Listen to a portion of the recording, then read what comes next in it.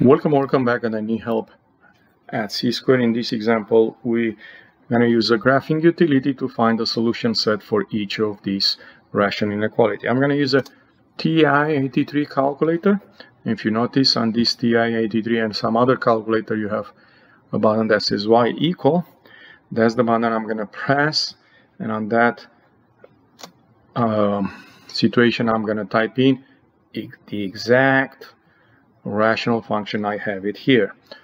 Okay, and for seeing the graph, I'm going to have to choose this button which says graph, and I'm going to get a picture like this.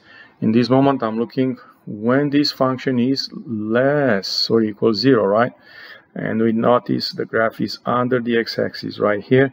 So the only thing you need to be able is to see where it is 0, which I think it's -6. And then the function is going down forever, and he has an asymptote at 2. So this is the solution set based on the graphical approach. Do not forget you have a choice to see a table. This yellow choice here. You're gonna click the second and the graph button, and then you can see a table and look to value of f of x. And you'll notice between -6 and 2. This function is negative.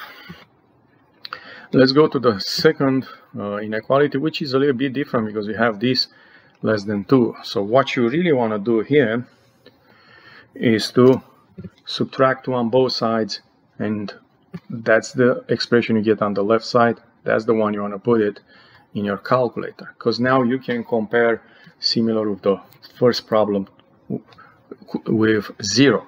So of course on the graph we're going to look when the rational function is under the x-axis, because we have less than 0. That happens here, negative infinity to looks like 0, and somewhere here it looks for me like if we can count 1, 2, 3, 4, 5, 6, 7, 7-ish. Okay, so you notice sometimes if you have just the picture, it's hard to see it. So don't forget about the table. You can look in the table in this moment and see when the values of this function are less than 0. You should have to interval like this. And for the last problem, we're going to use the same approach. Be careful again, you have greater than 2. So you want to get 0, so we're going to subtract 2 on both sides, which gives me this situation. And one more thing, let me mention use parentheses correctly if you want to get the correct solution. And then let's take a look to the graph here. We're looking when this function is above x-axis, so that's it here, and that's it. It looks for me the interval is 0 to 2